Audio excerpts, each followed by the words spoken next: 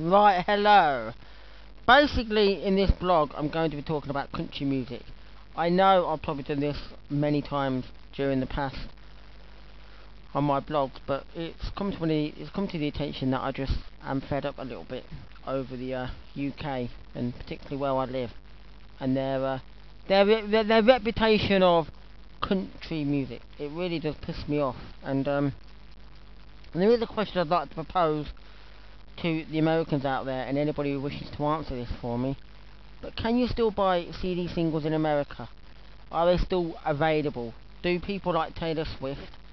I've got a CD single here, Love Story, released in this country, Great Britain. Can you buy that as a CD single in America? Will it be available in the shops? I'd like to know. I know I can go on the internet and find myself, but I'm not on the internet now, so I might do anyway. But if anybody can basically tell me, in case I can't find, I'd like to know, because basically I'm absolutely not happy. I've actually been I actually got a couple of I went into a chat room basically on AOL, a British one, and I did talk a little bit about country music and some of the idiotic British people, yeah, they are idiots to me, absolutely, said the reason why, and it was posed a question as to why is it that you get a lot of country music released in England, Great Britain, that is re-recorded, like for instance the Taylor Swift single that I've got today. It's basically re-recorded. What they do is they record in America what is commonly a single, a track, a piece of music, a country song. They have all the fiddles or the guitar, well, might not necessarily be a fiddle, but they have the steel guitars or whatever they do to make it sound country music. Right, it gets released over there in America. All good stuff, all that, and they think, that's good. Country radio play it, probably get it on some of the pop stations over there, that don't have the knack of playing any other version, but that version because it's been recorded like that. What happens is, some of the artists come over to England or Great Britain and think, we'd like to release the album over here, or, like Taylor Swift, her debut album in this country is actually second album from America. We have 3 extra tracks which come from a debut album in America. It sounds confusing, but it ain't. And they do singles, but what do they do for the English? They can't leave anything alone, and it really pisses me off. And I'm sorry if you're English and British and think that what they do to these country songs in England is acceptable, because it ain't. As far as I'm concerned, it's absolutely is ripping off a real country music fan. It really is. Country music should be country music. I do not want people like Taylor. Well, obviously she and other people have got a hand in it, or else they wouldn't actually agree to it. But if I was Taylor Swift or anybody, I'd turn around and say to the record companies in England, I will come to your country and promote your music and release my, or no, not your. I mean, let's say it again. If I was someone like Taylor Swift or whoever, I'd say, look, I'm willing to come to England and Great Britain, Europe, and release my album, my music, in the country, unless you keep it country. Because I hate the fact that you go out and buy a CD single like this, Taylor Swift, Love Story, where they basically re-record the track, take away the country, and they sometimes put a dance beat onto it or pop beat or something, and they actually make it into a pop song. And stupid radio stations have this job of playing the record and saying, well, would you credit that a brand new country song or track by a country artist, and just played it, and they think that is country music. Is it? Why can't they leave something alone? It is fucking stupid. It's even worse when it's actually a dance beat. I fucking can't stand it. And you know what? I'm afraid to say this, and it really has done my nutting today, but they've really done it now, haven't they, the British?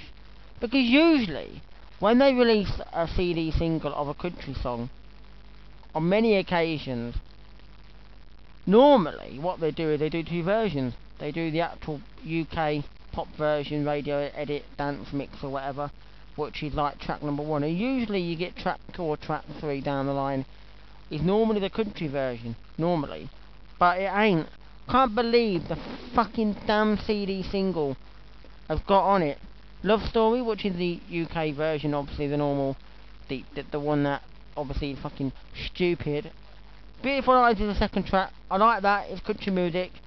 The third track, Love Story, Digital Dog Radio Mix. Who gives a fucking shit about that? I don't. And as far as I'm concerned, I've wasted my money. I'm going to keep it because I like Taylor Swift, but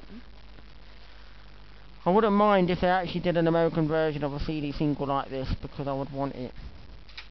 And I do that, and that's the whole reason why I'd like to buy American imports of country albums, because I want country music.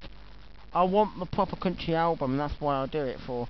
You know, and who cares if I'm gonna be an idiot and go to somewhere like HMV in England and say to them, I would like to order a CD of, say, Taylor Swift or some country artist, and say, can you order me the import version from America? They might think, Mr. Wallace, we do have it in stock, but then it'll be the UK version, and I don't want that. So I'd be happy to say to them, I would like you to order the import version for me, please, because I'm a country fan, and I would like to get the country music version of such an album, and that is exactly what I want.